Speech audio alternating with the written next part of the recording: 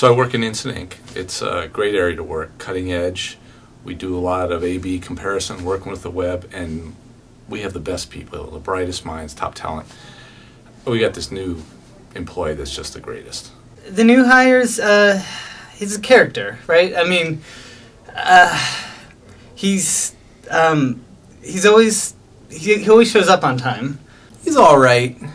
Sometimes things get a little bit hairy when you're pair programming closely with another person. I think he's a little bit fuzzy on the idea, so I think he'll catch on soon enough. I mean, what can I say? You know, I'll be working, and he tends to lose focus a little bit. Moves the mouse around a lot. Yeah, I really like the new guy. He brings a certain warmth to our team that I don't think anyone else has. Very agile developer. Doesn't matter how hard he falls, he always lands on his feet.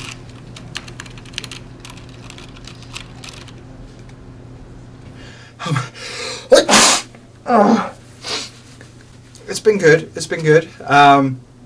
He's interesting. I've worked with him for a few weeks now, and I like him overall. But you know, I'm more of a dog person myself.